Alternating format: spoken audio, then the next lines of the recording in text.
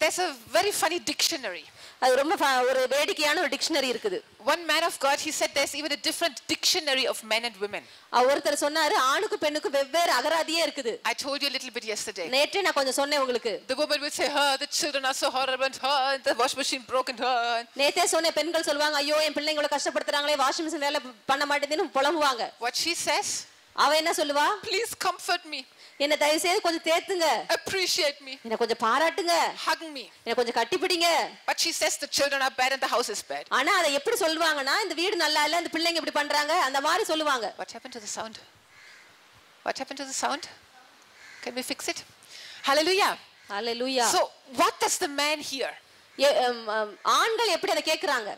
You didn't give me a maid to take care of the children, and you didn't buy me a better washing machine. You are a bad husband and bad provider. அதை எப்படி அவங்க புரிஞ்சுக்கறாங்க? நீ எனக்கு ஒரு வேலைக்காரி வச்சு எனக்கு உதவி செய்யல, நீங்க எனக்கு ஒரு நல்ல வாஷிங் மெஷின் கொடுக்கல அப்படின்னு அவங்க புரிஞ்சுப்பாங்க. See, the same words spoken, ஒரே வார்த்தை தான் பேசுனாங்க.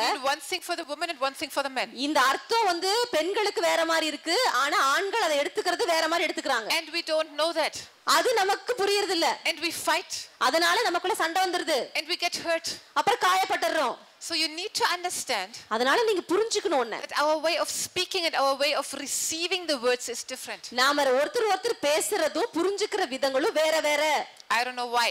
எனக்கு ஏன்னு அப்படி தெரியல. Maybe because of the many women's curves. ஒருவேளை பெண்களுக்கு அதிகமான வளைவு சுழிவு மூளையில இருக்கறனால. But it is the reality in the different languages that I speak.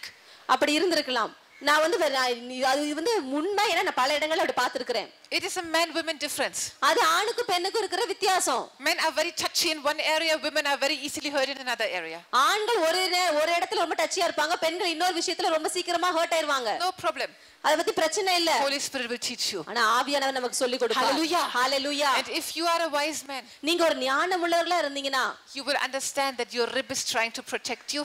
நீங்க ஒண்ண புரிஞ்சிப்பீங்க, உங்க விலா எலும்பு உங்களை பாதுகாக்குதுன்னு சொல்லி. Even when you feel that she's criticizing you and she's your enemy, அவங்க உங்களை ஏதோ குறை சொல்றாங்க, உங்களை எதிரி அப்படி நீங்க உணர்ந்தா கூட, you will understand that she wants you to come up because the two of you together will have a better life. ஏன்னா நீங்க ஒண்ணு தெரிஞ்சுப்பீங்க, அவங்க நான் நல்லா முன்னேறணும் தான் எனக்கு இந்த மாதிரி சொல்றாங்க, நான் அப்பதான் நாங்க ரெண்டு பேரும் சேர்ந்து நல்ல மேல முன்னேற முடியும் அப்படின்றதுக்காக தான் அப்படி நடந்துக்கறாங்கன்றதை நீங்க புரிஞ்சுப்பீங்க. Hallelujah. Hallelujah. Hallelujah. Hallelujah. So from today onward, அதனால இன்றையில இருந்து remember, ஞாபகத்துல வச்சுக்கோங்க, if you stand straight and tall, நீங்க நல்ல நேரா நிமிர்ந்து நிக்கிறீங்கன்னா, there's some rib supporting you.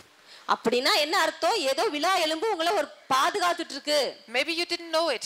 அது உங்களுக்கு ஒருவேளை தெரியாம இருக்கலாம். We never feel our ribs, we never think about our ribs. நம்மளுடைய விலா எலும்பு குறித்து நாம என்னைக்கு யோசிச்சது இல்ல, அத பத்தி நம்ம நினைச்சது இல்ல. But silently in there the rib, you know, it's a very flexible thing. It's connected in a flexible way, so you can punch it to a very big extent. அந்த ரிப் வந்து நம்ம உடல்ல இருக்கிற ரொம்ப ஒரு மிருதுவான ஒரு பகுதி, அது நம்மள பாதுகாக்குது, நமக்குள்ள இருக்குதுன்றது நமக்கு தெரியும். The rib can bear a lot without breaking. அது உடையாம நிறைய விஷயங்களை அப்படியே பாதுகாக்க அதுக்கு முடியும். If it breaks, ஆனா அது உடைஞ்சிச்சுனா, there was a real heavy hit. அப்படினா ரொம்ப ஆழமா ஒரு காயம் ஏற்பட்டிருக்குன்னு அர்த்தம். If there was such a heavy hit to break a rib, ஒரு அதிகமான ஒரு அடி இருந்தாதான் அந்த ரிப் உடையும். Number 1, முதலாவது, sorry Lord Jesus. அப்படி நீங்க பண்ணிருந்தீங்கன்னா முதலாவது ஆண்டவர்ட்ட போய் மன்னிப்பு கேளுங்க. ஆண்டவரே மன்னிங்க, didn't take good care of that rib that you have given me. நீங்க எனக்கு கொடுத்த இந்த விலா எலும்பை நான் ஒழுங்கா பாதுகாக்கல. Forgive me. என்னை தயவு செய்து மன்னிச்சிருங்க. Now I will honor her. இப்ப நான் அவங்களை கனப்படுத்துவேன். Hallelujah. அப்படின்னு சொல்லுங்க. Now I will be softer with her.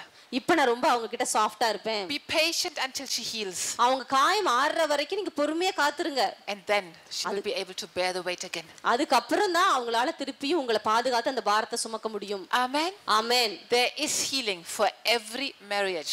எல்லா குடும்பத்துல நடந்த பிரச்சனைகளுக்கும் காயங்களுக்கும் ஒரு காயம் கட்ட முடியும். There is not even one marriage on this planet that cannot be saved. இந்த குடும்பத்தை காப்பாத்தவே முடியாதுங்க, இத மாத்தவே முடியாதுன்னு இந்த பூமியில எதுவுமே கிடையாது. Hallelujah. Hallelujah. God says he hates divorce. Look at this. ஆண்டவர் சொன்னார், நான் வந்து விவாகரத்தை வெறுக்கிறேன். I was thinking about that even from the first day. I wanted to tell you that. நான் முதல் நாள்ல இருந்தே அத குறித்து பேசணும்னு நினைச்சேன். It's in Malachi 2 verse 16. Malchijah 2:16. Very tremendous. We can look first at verse 11. Malachi 2 verse 11. முதலாவது நம்ம மல்கியா 2:11 பார்க்கலாம். You know this book, no? இந்த புத்தகம் தெரியும் உங்களுக்கு எல்லாருக்கும். It was the last word that God spoke to his people Israel before 400 years of silence. 400 வருஷம் அமைதியா இருந்துட்டு அதுக்கப்புறம் ஆண்டவர் பேசின அந்த வார்த்தைகள். 400 years of silence. 400 வருஷம் ஆண்டவர் அமைதியா இருந்தார். Imagine. கொஞ்சம் நினைச்சு பாருங்க. So the last thing he said must have been very, very important. அப்புறம் அவர் பேசினது நிச்சயமா மிக முக்கியமானதா தான் இருக்கும் இல்லீங்களா? See Malachi 2 verse 11. Malchijah 2:11. Judah has dealt treacherously and an abomination has been committed in Israel and in Jerusalem, for Judah has profaned the Lord's holy institution or holy thing which he loves. He has married the daughter of a foreign god. யூதா ஜனங்கள் துரோகம் பண்ணினார்கள். இஸ்ரவேலிலும் எருசலேமிலும் அருவருப்பான காரியம் செய்யப்பட்டது.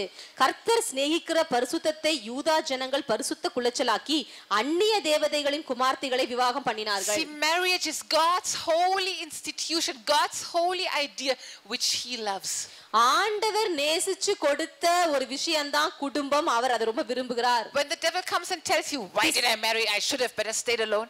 பிசாசு வந்து உங்ககிட்ட வந்து ஏன் நம்ம திருமணம் பண்ணிக்கணும், பேசாம தனியா தான் நிம்மதியா இருந்திருக்கலாமேன்னு சொன்னானா, devil, should I read to you Malachi 2 verse 11? அப்ப நீங்க சொல்லுங்க பிசாசே, இந்த மல்கியா 2:11 உனக்கு எடுத்து நான் வாசித்து காமிக்கணுமா? God's holy institution which he loves. ஆண்டவர் விரும்புகிற ஒரு பரிசுத்தமான ஒரு காரியம்